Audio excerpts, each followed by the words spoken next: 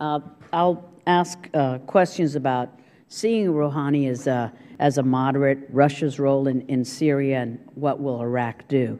Ambassador Bolton, you said that those who have been labeling Rouhani as a moderate are naive in their assessment, and Mr. Dubowitz, you agree that Rouhani isn't the moderate that the world is so eager to say he is, yet the administration has been willing to accept the narrative of him as a moderate, and has even begun to offer concessions on sanctions against the regime ahead of its next failed round of P5+1 negotiations. And just this morning, the Institute on Science and International Security assessed that Iran is expected to achieve the critical capability needed to produce weapons-grade uranium by mid-2014 without being detected.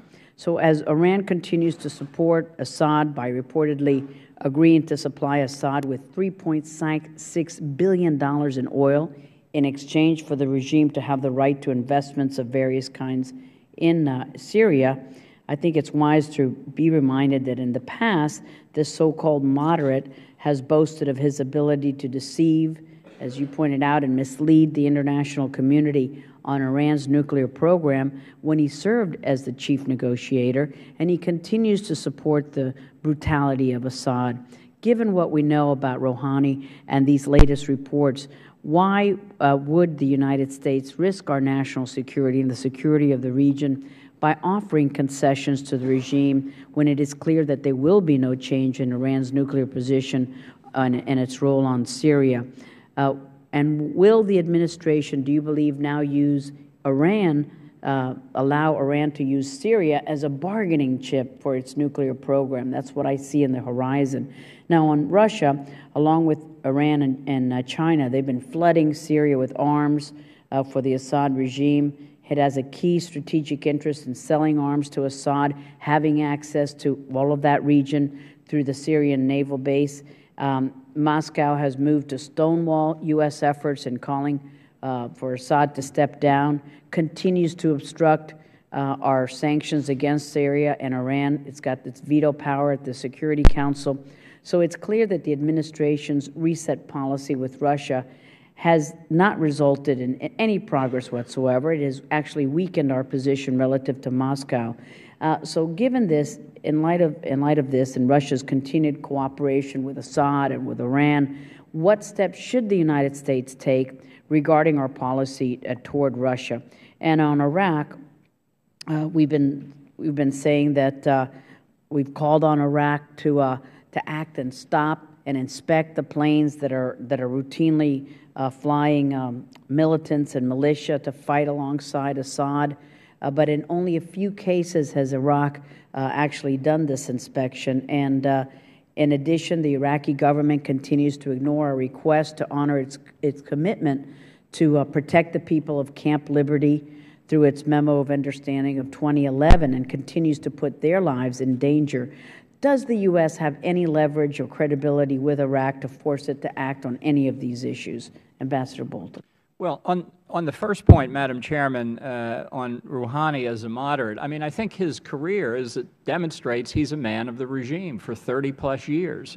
He wouldn't have been allowed to run for president unless it was clear he would hew to the policies, particularly in the nuclear area, of the Supreme Leader and the Revolutionary Guards. I watched him in action very closely during the period 2003-2005 when he was Iran's nuclear negotiator. And he was very smooth, charming.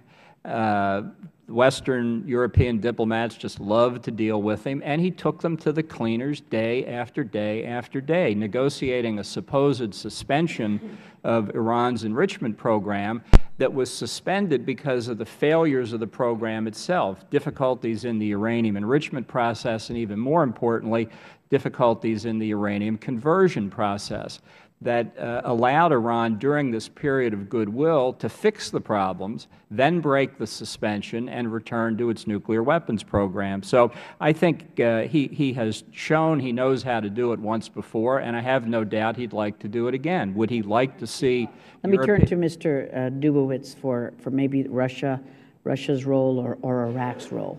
Well, let me talk a little bit let me talk a little bit about this question of his record. I mean, let's remember that he was nuclear negotiator and/or the Secretary of the Supreme National Security Council when Iran did not voluntarily or transparently disclose Natanz or Fordo or Isfahan. So it's a record of nuclear deceit.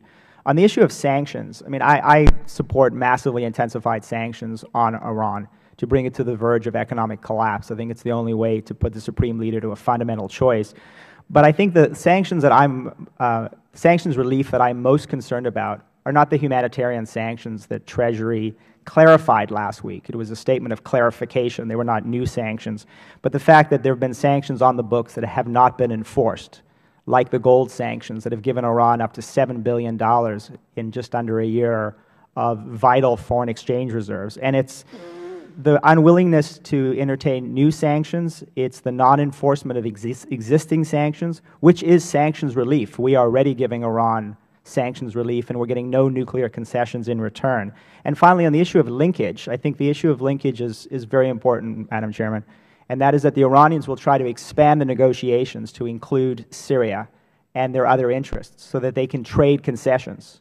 And we have to be very careful not to link the Syria issue with Iran's nuclear program. On Russia and Iraq, they are both sanctions busters. We are not enforcing sanctions against either country, and they are both in violation of our financial and energy sanctions. Thank you very much. Thank you, gentlemen. My time is over. Mr. Deutsch.